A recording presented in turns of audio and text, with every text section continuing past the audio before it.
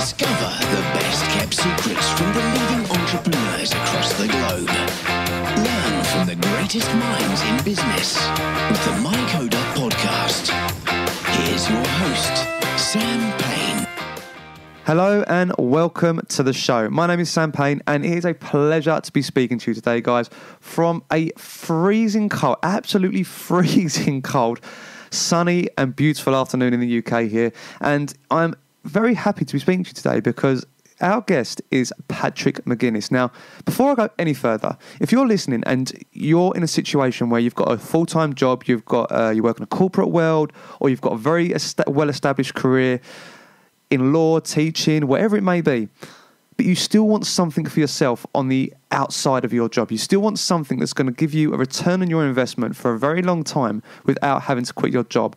Or something that a lot of guys have approached me about is they're still not sure whether they want to run their own business, but they want to get a feel for being an entrepreneur.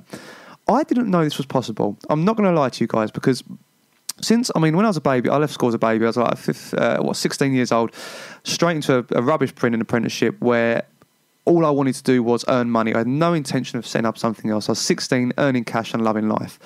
Then I joined the army. Literally the day I turned 18, I joined the army. And that again was best part of 6 years of just having fun and enjoying what I was doing, and I had no intention and no time really to set up anything else because it was such an inconsistent schedule I was running by. So when people asked me about this, I literally didn't really know how to advise them. I didn't know if it was possible. And then I read Patrick's book, 10% Entrepreneur, and I read this book and it really got me thinking about how people can utilize what Patrick teaches and set up systems that are going to give them a return, give them an income on the side of their normal job. Now, I won't go too much into this because, like I said, guys, before I interviewed Patrick and before I read his book, I was by no means an expert. I'm still not an expert on becoming a 10% entrepreneur, so to speak, which is why Patrick's on the show today to educate us all. But what I will say, guys, is before this, I was completely in the mindset of, if you're an entrepreneur, if you're setting up your own business, you are all in. You literally give it everything you've got. And Patrick talks about Mark Cuban on Shark Tank. And Mark Cuban, as you know, guys, is an extremely successful entrepreneur, billionaire, has achieved so much in running his own businesses. And his advice is you're either all in or you're not when you're running your own business. And Patrick has seen a huge amount of success by going against this sort of advice.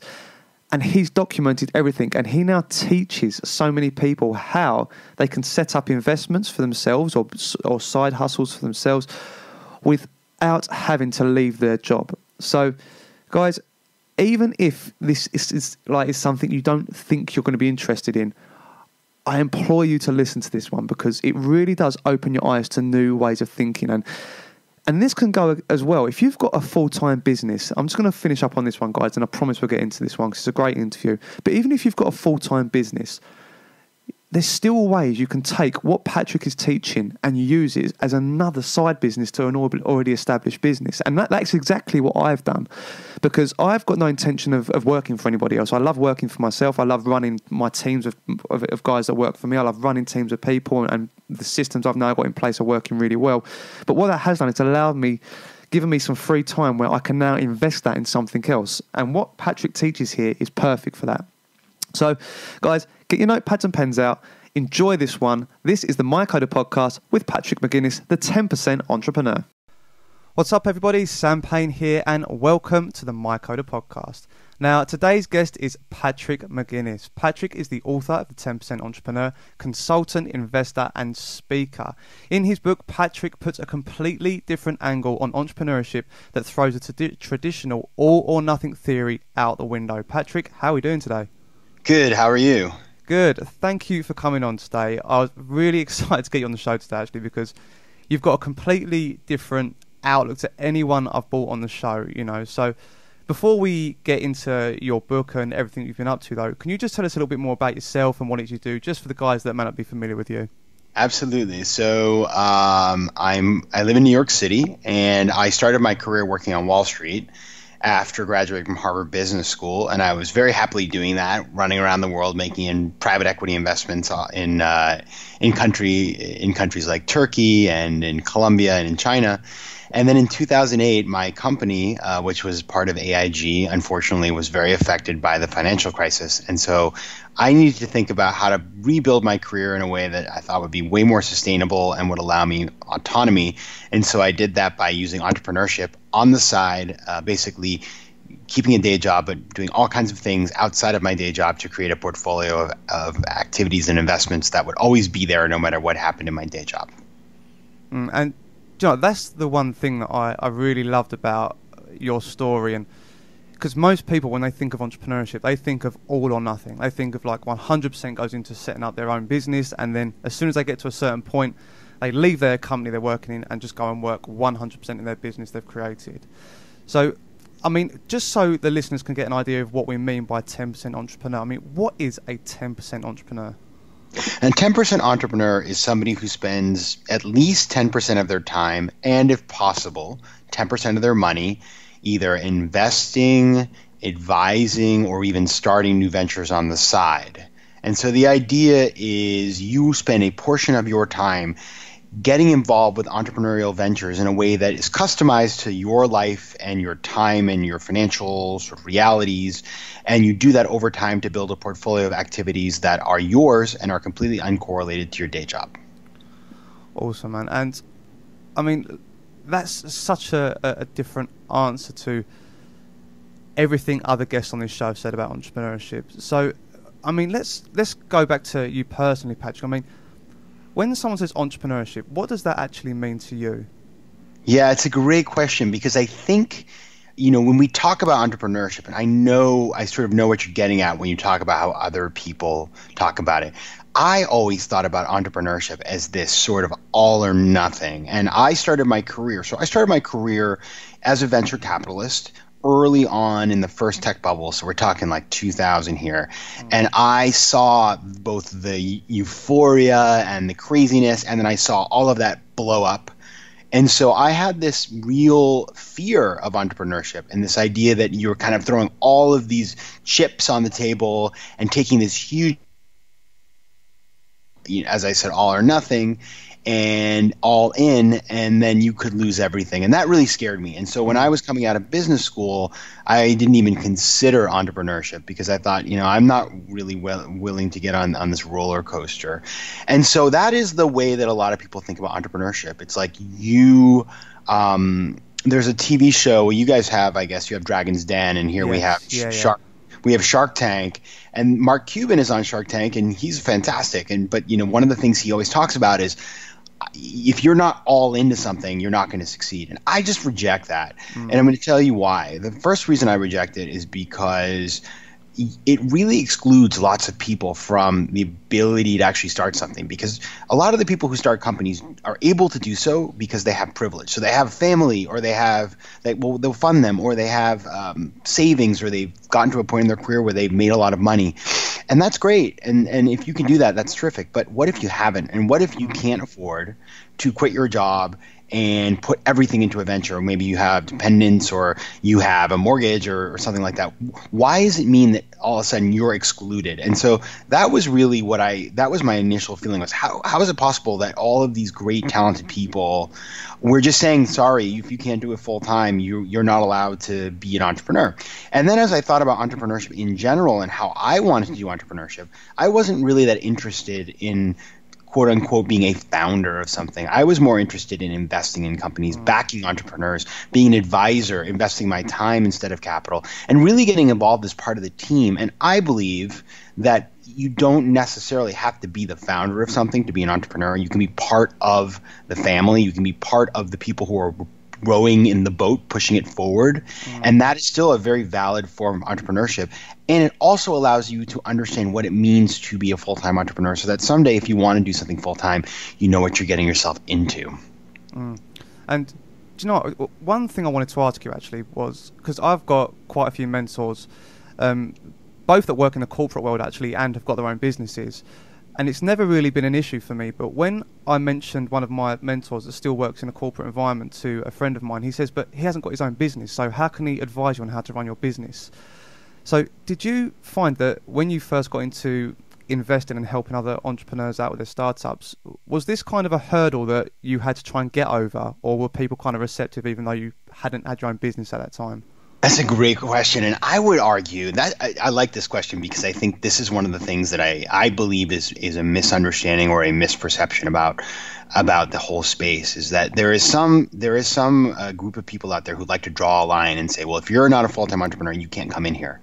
And the reality is that you can have plenty of really valid insights even though you've never run your own company. So if you, for example, are starting a company that has to do with a particular industry, why wouldn't you go to people who work in that industry, even if they're in a corporate venture, to go get great advice? They have domain expertise. They have knowledge of the industry. They have contacts. Yeah, maybe they've never put out a shingle for themselves, but their expertise is still super valuable. What I think is great to do as a founder is to say, I'm going to mix all kinds of different advice. I'm going to get advice from people who run their own companies, people who do not run their companies but work in the space for the clients that I'm trying to get. Bring it all together.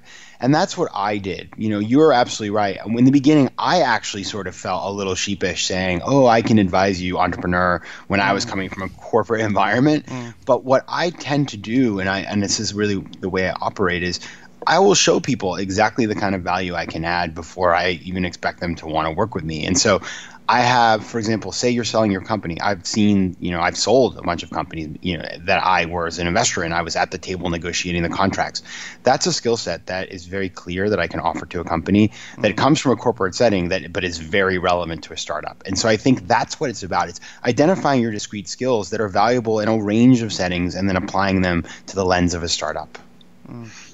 Yeah, I think that's great. And I can completely relate to that, actually. It's quite relevant you're talking about that now, really, because I'm actually in a position where is a mentor and a good friend of mine who works in the city. We're in the process of getting backing or investment for a new gym we're setting up in another city. And if it wasn't for his help and his contacts in the city with financiers and everything else, I wouldn't stand a chance of actually getting that investment I need to start up my second business.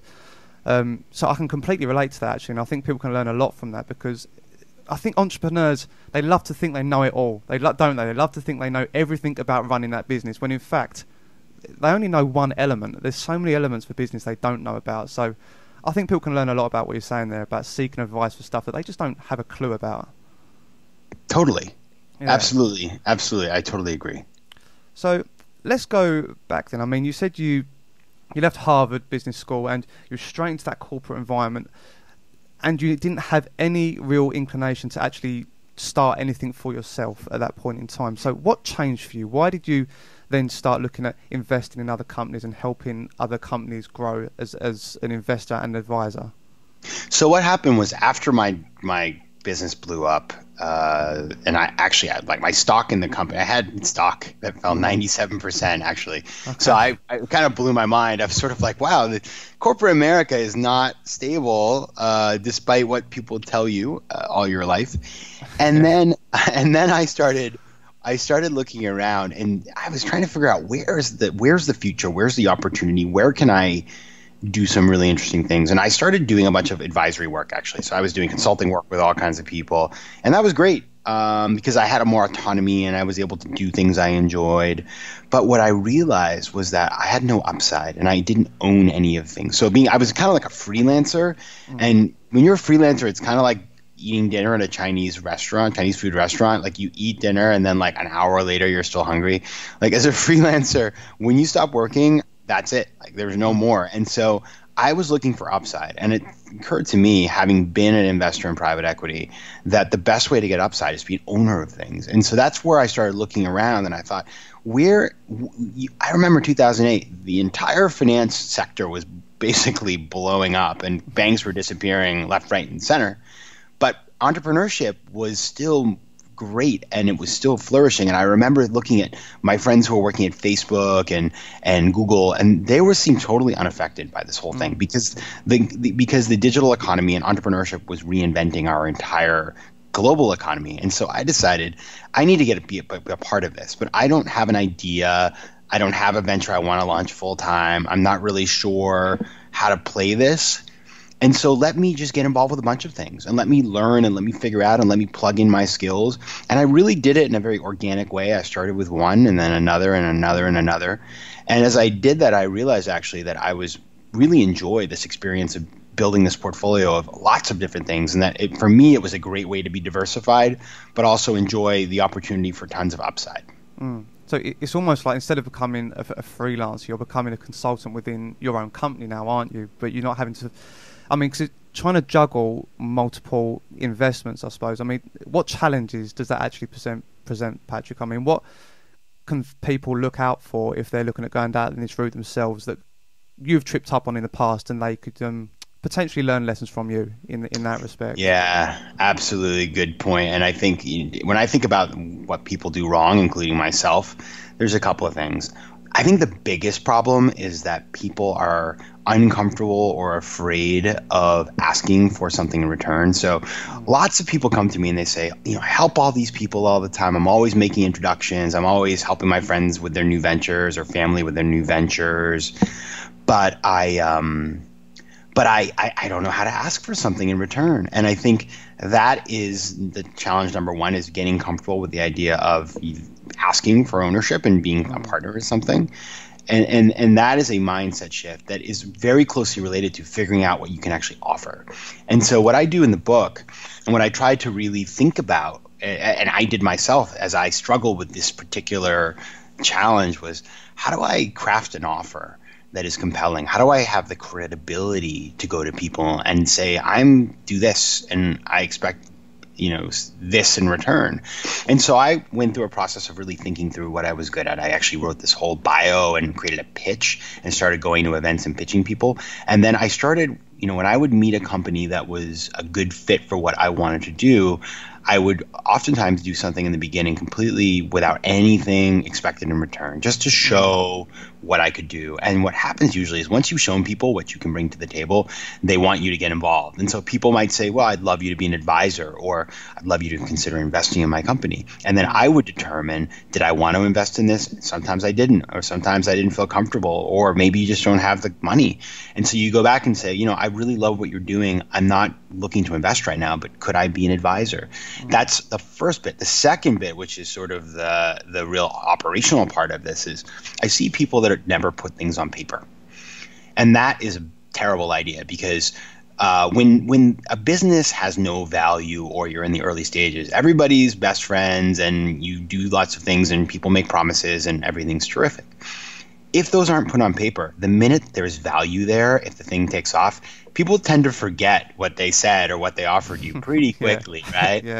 Oh, did we say 1%? I thought we said 0.1%. Oh, man, I do have that in writing, and I've seen this, and I've made that mistake as well, where I thought I was going to get something, and the minute there was money involved, I started to think, well, shouldn't I have gotten more than that? And it's really bad. And so you need to put things clearly on paper, and you must get them signed, and you must have them sort of properly laid out, because otherwise you're going to have disagreements, and it's just, life's too short to be Monday morning quarterbacking the fact that you didn't write things down.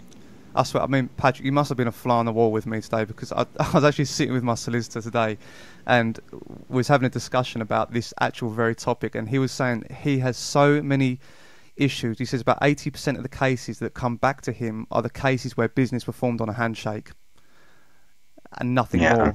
And he just says it just even if it's your best friend, that's probably even worse, because there's a comfort level. You don't want to sort of go over that line and make things uncomfortable and say, let's sign a document or something here, So I think, again, you're a fly on the wall, Patrick. You've kind of seen what I've gone through today again. Well, I had this happen with a really close friend of mine, and it was my fault. So I will tell you, I mean, I have no problem owning up to my mistakes.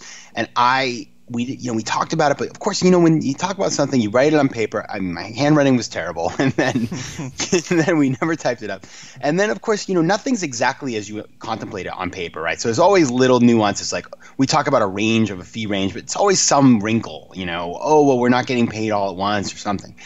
And then I needed the money at the time. I was really, I left my job. I was really keen to make money that month, and I had a big paycheck coming to me, or so I thought when I did the math. And then my partner had a different number in mind, and we sat down and we were very far. And I just really, I learned from that experience, because it's so silly, because I'd been in investing. I had done deals all over the world in like places like Russia, where, you always write everything down 15 times and have 10 different lawyers. So it's not like I didn't know this, but it's a hard lesson learned. And I encourage everybody on the phone, or listening today, I should say, have those conversations, because you learn so much about yourself and your business partners, and it's really good to know what people are like in these types of difficult conversations before you do business with them. Yeah, absolutely. And one very key point I want to draw from what you said earlier as well was the fact that you spend time with these companies, and actually at a point of where they say, we'd like you to invest, you say, well, actually, I don't really feel I can invest in this at the minute. I mean, a lot of people would say you're crazy, you should just jump at the opportunity to be a part of something that someone else is building, I suppose. So, I mean, what is the power of saying no? I mean, what positives have come from you turning down opportunities in the past? So that is a really cool question. I never thought about that before. And just to explain why I say no sometimes, I really detail this in the 10% Entrepreneur in Chapter 7. I was a venture capitalist. I still am a venture capitalist. And so I have a lot of experience in how to assess investments. And I have a very structured approach, and I really put all of this into the book. So I have the longest chapter I have is actually how to decide if you want to make an investment. And it may be, but you never have 100% conviction, right? You cannot foresee the future. That's reality. And so even if I really like an investment, I may just not be quite sure, and I may say, I'm looking at 3 different things right now. I only want to do one, or this is a great company, but it's just too risky right now. It's too early for me, and I'd love to learn more about it before I consider potentially investing. Or for some people, they say, I just don't do that. I don't have the money right now, and that's totally fine. It doesn't mean you can't be a part of this. But when you say no, and you have the courage to say no, and I see this all the time. People are so insecure about saying no. Oh, I really love this company. Like, I don't want to admit to them that I'm too afraid, or that I don't have the capital to invest, or it's not right for me. But the minute you say no, you're just being honest. And frankly, it allows you to reframe the conversation, because I've had companies that came to me and said, we really want you an investor in our company. And I'd say, well, thank you so much. Why? Why are you so keen to have me? Well, you really know this industry, and you really could help out a lot. And I'll say, thank you, first of all, I appreciate that, but it's a little too risky for me, this one. And then but let's find another way to work together. And oftentimes I'll say, fine, why don't you give us sweat equity? Why don't you invest your time in exchange for some ownership? And I do that all the time, and that allows me to balance my portfolio so that it's lower risk for me, but still get some of the upside. And okay, so we've got a really good outline there of how this can benefit people, and the listeners may be sitting there thinking, okay, this is something I could potentially look at doing, especially if they're in a corporate role, or they're in a long-term job, they don't want to leave, but they want to try something themselves. So how can they go out and recognise, one, what companies they could potentially invest in, and 2, how can they go about actually approaching these people? Because it's a whole nother process actually going out and doing it, isn't it? And it's something a lot of people probably won't know what to do with. So how can they go and do that? Yes, it's a very common question, and one that I struggled with myself, of course, when I first started. And I had this conversation yesterday with a person that I know who has a very stable job, and we had this exact conversation. It's like, I have a stable job, I want to be doing this, but I just don't know how to get started. And there's really 2 elements that you need to work on. The first is identifying what kinds of things you should be doing. So that's really about identifying. I believe that everybody should be doing things that are at the intersection of the things that they're good at and the things that they like doing, right? Because if the things you're good at allow you to be successful, so you want to invest in areas where you have knowledge and you can make smart decisions. And the things that you enjoy doing give you the excitement and the passion to actually spend the extra time looking for them, working on them, all these sorts of things. Because obviously you could sit at home watching TV all day, or you could go out and find 10% opportunities, and you want to have the passion to actually get off the couch and go out into the real world and find them. So that's part one, and that's really a process, and that I believe is quite easy to do. You basically spend some time really thinking about what you've done in the past and spending time. I actually suggest people write a very detailed biography of what they've done in their careers and their lives, and then look at the themes, and then sort of cross-reference that with what you really enjoy doing, and look at that intersection of the two to find areas that are great for you. So, for example, I have experience in investing in companies, and I'm really passionate about travel. So one of the first investments I ever made was a travel tech company, right? So that's part A. Part B is, how do you actually find these opportunities? And it really comes down to going where the entrepreneurs are. So once you know what you want to do, and you spend some time then figuring out, like, how do you want to engage? Should I be an investor, an advisor? Which type of 10% entrepreneur should I be? And you can actually figure that out. There's a quiz on my website we'll talk about later, I'm sure. But you can actually go take a test and figure out which kind you should be to start with, right? You can be multiple types, but you got to start with one. And once you do that, you then come up with sort of your offer. What are you looking to do? You want to give capital? You want to give time? You want to start something? And then you engage on a structured process. It's a really, it's sort of like I have a plan that I developed. You go on a structured process, and if you want to find opportunities, you need to go where entrepreneurs are. So entrepreneurs congregate in all kinds of different areas. There are lots of groups all over the world where entrepreneurs get together that anybody can go to. If you go to meetup.com, you can find specific groups for any type of entrepreneur.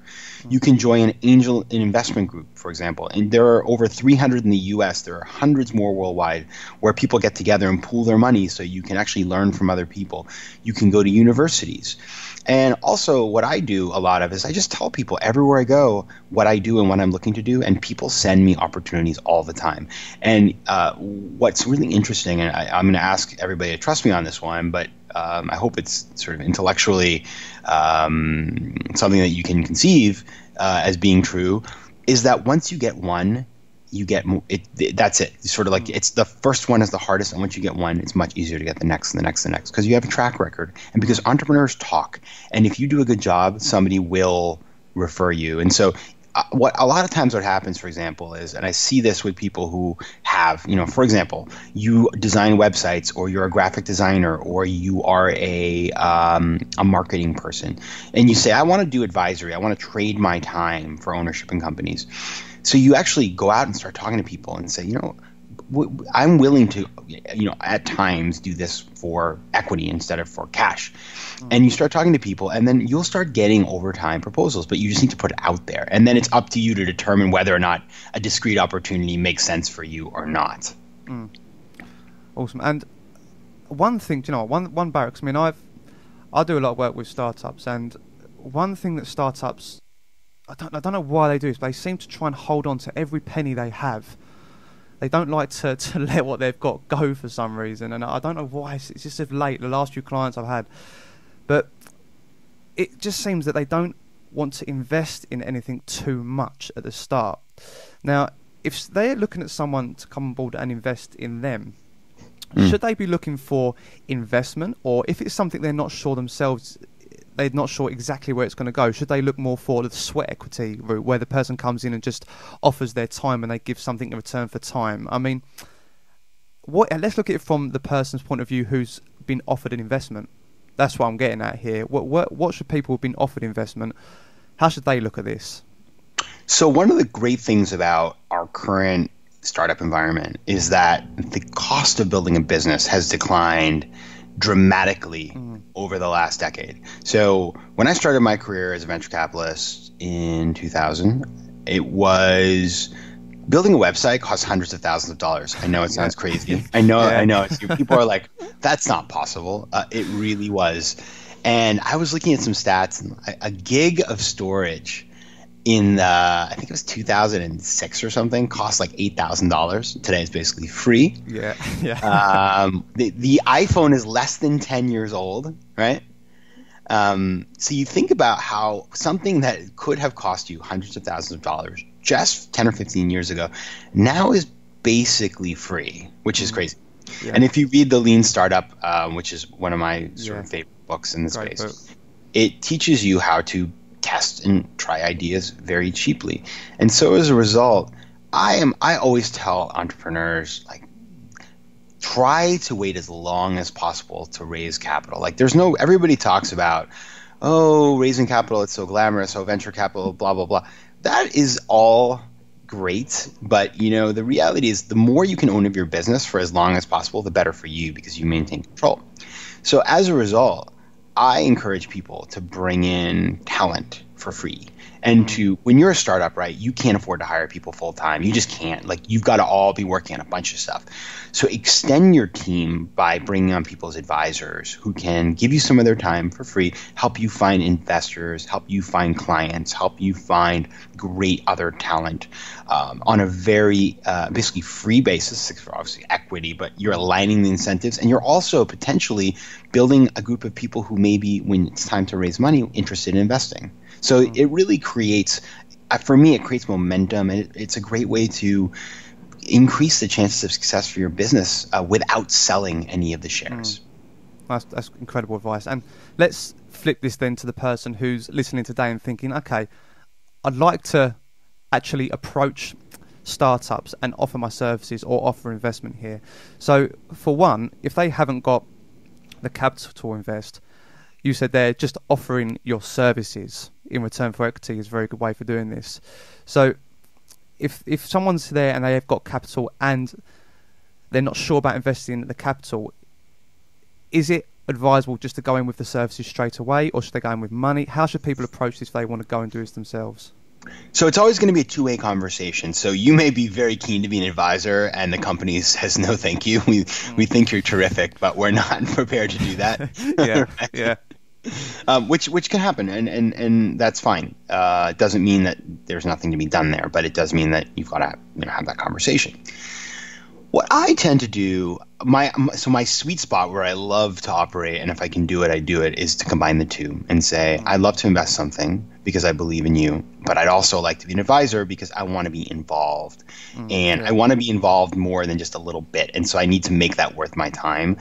And I want my investment to have a greater sort of upside so I can really make each dollar count for more. So that's the ideal space to be in for me personally.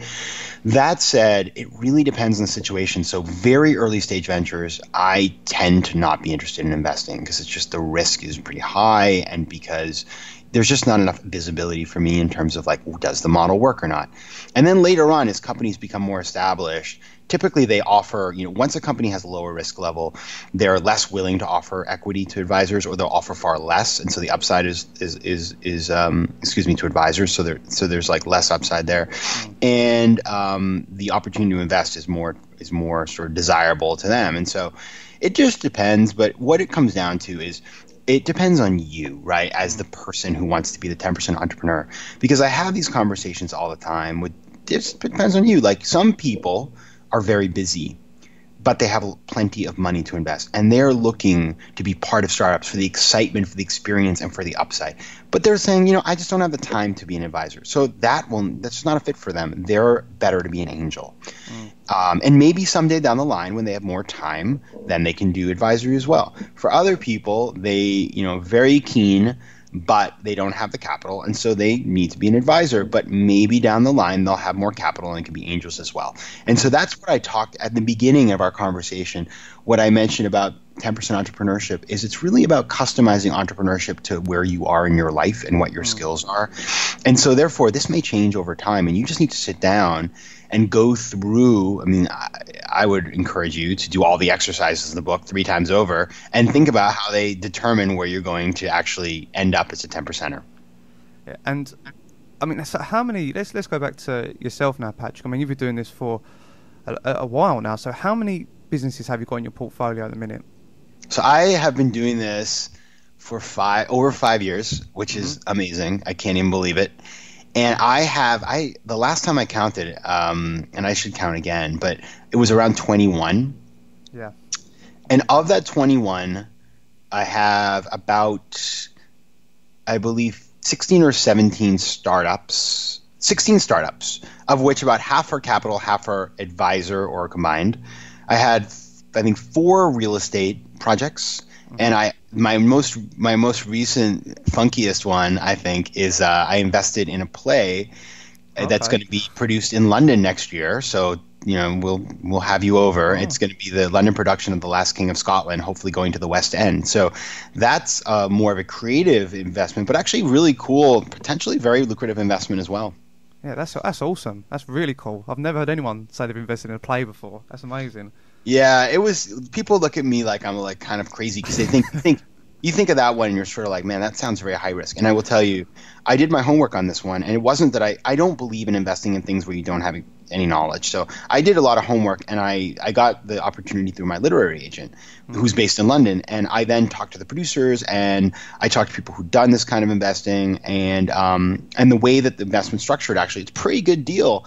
And I also didn't put tons of money into it, so I had a limited amount. And so I did it partially as an investment, partially for the life experience. And then it's been great. I just had lunch over in London with the person who wrote the book, The Last King of Scotland, Giles Foden. So I've had part of my returns have also been not just financial, but meeting awesome people and having life experiences that are important to me.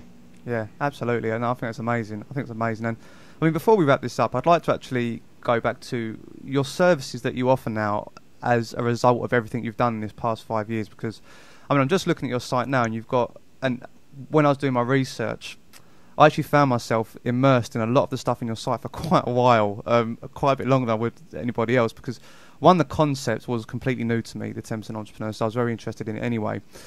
But how have things been for you since you've really started gaining traction with this? I mean, at what point did you go, do you know what, I need to make this an online platform where I've got my books, my quizzes, all my resources, my blog? How did that develop into what you've got online now as patrickmcginnis.com? That's a really, thank you, first of all. That's very nice of you to say. And what I can promise you, Sam, is that we're about to relaunch everything like in the next 2 weeks. So it's going to be, if you liked what you saw today, there'll be even more, and it's going to be even better.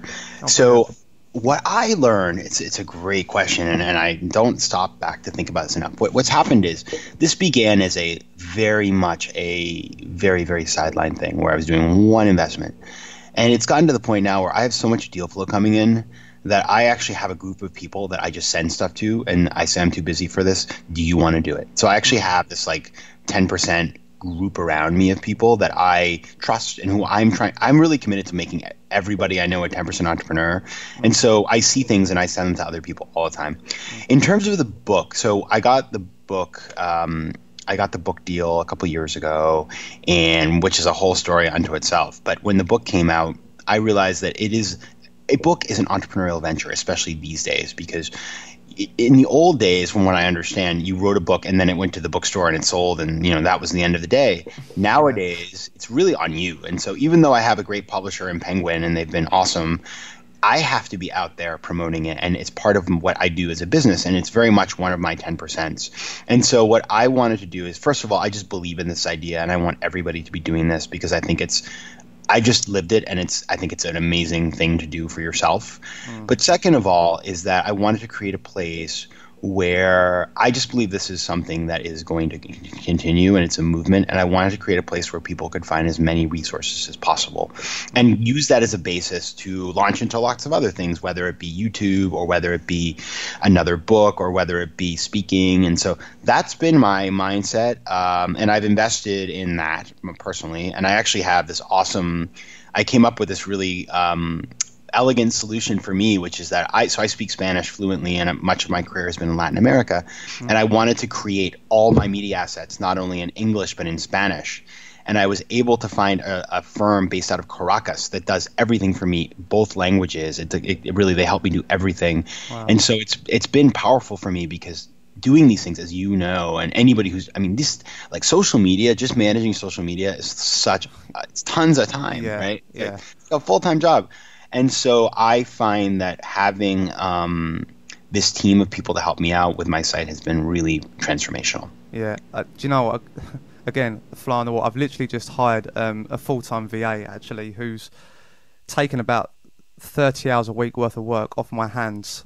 It was crazy when I added up the work, the amount of work I put into my site, promoting, put my podcast together. It was like 30 hours, which was just an incredible amount of time. And I thought, wow, it's not time wasted because it's crucial that I learned those processes, but I can now invest that time so much better in my business just through taking on that help. So yeah, again, fly on the wall. It's one of those things. And I love the. I think it's the story I heard from you about the book itself come from the term FOMO, right? That's how you got recognised from the book. Is that right? Yeah. So what happened was, I had this book proposal out there, and we were working on it, and I really believed in it. But it's really hard to get a publisher to take any interest in you when you're not sort of a really well-known person. So if I had been sort of like some celebrity, I don't know, Donald Trumpian type celebrity, God forbid, it would have been the book would have been. By the way, it's election day in America for all you. Yeah, good luck. So I'm going to vote after this. By the way, But had I had that kind of profile, or I was a financial journalist, it wouldn't not have been a problem. But as somebody who did not, getting a publisher interested is really tough. And then in the middle of this whole process, I got a call from a journalist out of the blue who was writing an article about the origins of the term FOMO, fear of missing out. And he had been researching it, and he discovered, surprising to me actually, was that an article I had written when I was at Harvard Business School was actually the first use of the term FOMO on the internet. And in fact, I had coined the term, which I guess I knew that, but I just didn't really think about it very carefully. And so he wrote this article, it went viral, and then 2 weeks later, I got a book deal with Penguin. So it was quite amazing, and FOMO was something that came out of Harvard when the time I was there. So we created it and then went global. But I don't know, I just never really realized it. And then when that article came out, that was the little catalyst that got the publisher interested in the concept. So it's quite amazing. Yeah. I would say create content. Everybody go out, and I think this is something that you hear on Entrepreneur on Fire, right? With John Lee Dumas, he's always talking about creating content, right? Yeah, that's it. That's where I first heard the story actually about how the term FOMO come about. It really made me laugh actually. It was quite despite all your efforts to get published, it was something that was done in Harvard Business School that actually got you the book deal, which is incredible. It really is. Okay, well, Patrick, I mean, we've run out of time today, but that was a great interview, so thank you for coming on. Before we let you go today, though, and get on with your voting, very important, have you got any more, last parting words of wisdom for the listeners of the show? My sort of big realization as because I talk to so many people now who are doing this, and I've been really lucky. People reach out all the time and tell me what they're doing.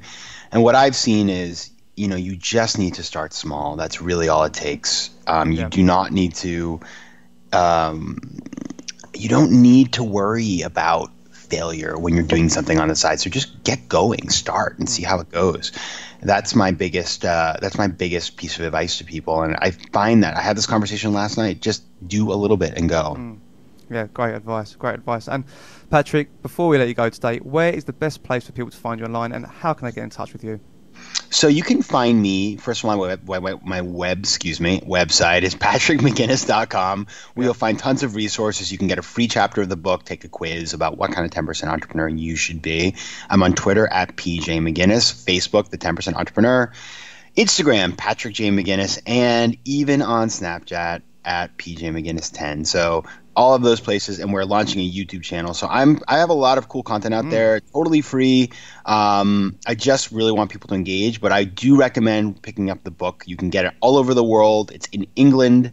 Go to Waterstones, it's there, or Foyles or anywhere else. And in the US as well, obviously Amazon and Barnes & Noble and all kinds of other places. So the book, I promise you, it's not just a bunch of nice stories and a bunch of fluff. It's very detailed, and if you really want to do this, you will have what you need. Fantastic. Well, Patrick, that was a great interview. Thank you for coming on. I was really excited about you coming on today, actually, because I love this concept, and I think a lot of people will have learned a lot from today's interview. So thank you for your time. Thank you so much. I really enjoyed being here, and good luck. Okay, guys, and there it is. Patrick, thank you so much for coming on today and just giving us your time, because I was just fascinated by this concept, and I've used a lot of the stuff you're teaching since we've had this interview. I mean, I think we had this interview at the time of recording, guys. It must have been about 4 weeks ago I interviewed Patrick, and I mean, since then, guys, I've implemented a lot of what Patrick talks about here today, and it just works. It really does. So, Patrick, thank you not just for helping me, but hopefully coming on the show and hopefully helping all the listeners today as well. Because, guys, if you can just take what Patrick's teaching here and apply it to anything in your life that you want to test out, go for, invest in, this is the show for you, and Patrick is the guy that can help you. So his contact details, guys, are in the show notes below. Check them out, because I can thoroughly recommend getting in touch with Patrick. And also, guys, the link for Patrick's book will be in the show notes. It is in the show notes as well, guys. Okay, so that's not an affiliate link, guys. That's just me recommending someone's book, because it is a great read, and I can recommend getting on that one too. Okay, so enjoy that one. And that is it. So before we go, guys, I've been getting a lot of requests lately for calls, for strategy sessions, and people are asking me what they're about. So I thought I'd just take a couple of minutes just to go through exactly what I go through with people and how it's helping them.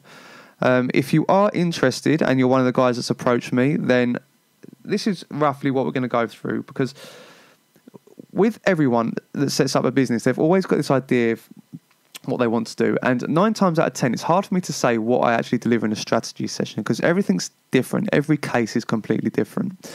And what we do, guys, is we just break down. I'll give you the time to explain the business, what it's about, the business model. If it's up and running, we have a look at systems you have in place, your sales, your marketing, your products, how you're interacting with guys on social media, how you're reaching your audience, how you're providing value. And we just take a look at everything as a whole, and we just say, okay, well, what can be improved? If you haven't got a business, then we look at your idea, but we look at it in exactly the same way. What you plan to do, what you've done so far, the research you've done. And we take everything and we just map it out, and we look at, okay, you could take this and take this in that direction. You could pivot here and go in this direction and test that, because this didn't work at that point. And it could be as simple as a few minor little tweaks. And I've come off calls, I'm not going to lie, I think, I'm not sure if they got much from that. And then they'll send me a message and go, do you know what, Sam, thank you so much, that was wicked. I got this result from this result from this, really appreciate your time. And that for me is just wicked, guys. Okay, it's awesome. And I provide that strategy session for free. Okay, that's something that I'm not pitching to get money from you here, guys. I'm pitching because there's no point me learning what I'm learning in these interviews, and there's no point me, and what I'm learning as well, guys, I'm implementing my own businesses and I'm seeing great results from. And I share my experiences, guys, okay? I literally share my experiences with people, and I let them know exactly how they can take what I've learned, apply it to their businesses, and it works, okay? It really does work. So, guys, if you do want to jump on a call, then there will be a link in the show notes below, which will take you straight through to, it's my Work With Me page. And on that Work With Me page, guys, you've just got a quick link to get in contact with me, and we can have a free strategy session.